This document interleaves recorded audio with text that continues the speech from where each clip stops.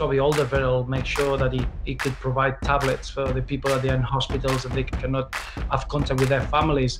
Even Kevin De Bruyne has been very active. Thibaut Courtois and Eden Hazard in Madrid, Dries Mertens in Italy, Romelu Lukaku, Timothy Castagne, the footballers are one of the best in the history of our football, but the quality that they have as human beings is clearly seen now in this period, and I couldn't be prouder of them.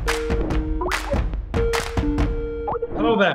Hi, Mr. Roberto Martinez. How are you? Under the circumstances, we're really well. We're healthy and we're trying to keep sane. How are you trying to pass some time? Every family has two aspects to consider. One is to keep safe. Everyone has a concern in someone that is close to you that is got an older age or is in a group of risk.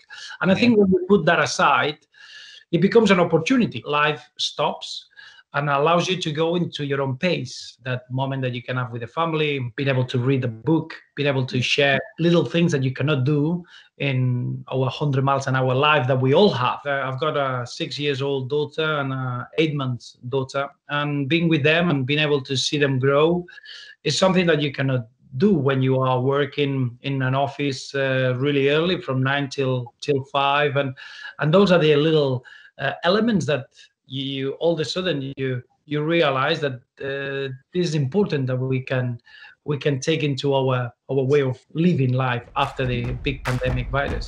Normally we would be in full preparation right now for the European Championships. Where would we stand with our team, do you think?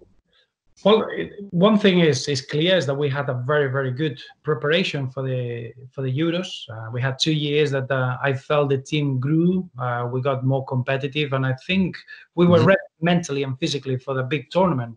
What our intention is that we can even get there stronger than where we were in the summer. Yeah. Most important question, will it be with Roberto Martinez as our coach? It's not about the coach. What I can promise every fan is that the work that I'm doing is thinking that I'm going to be here for the next 50 years. I'm trying to put things in plan that I hope that Belgian football can benefit and the development of young players can benefit.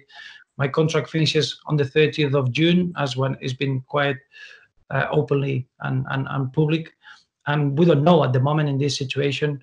We had some conversations with the federation. They've been positive, and we'll see what happens at the end of this difficult period. But I can assure every single Red Devil fan that all the work that we're doing is to get the national team in a very good position, with or without the coaches. So that's important. The situation with the confinement in your home country is very bad. How do you keep in touch with your relatives over there, and how do you try to convince them to not give up hope? In our case, my mom and dad, they just isolated. We got a plan to be able to give them the nutrients and everything that they need without leaving the apartment. I speak with them on a daily basis. They know we'll survive. We'll get through this period. Yeah. What's the advice? Keep watching football? My dad, yeah. My mom, I don't think she would. No. Okay. Thank you very much. Yeah, it's been a pleasure, and keep yourselves sane and safety during this period. But as a nation, we'll be stronger after this, I'm sure.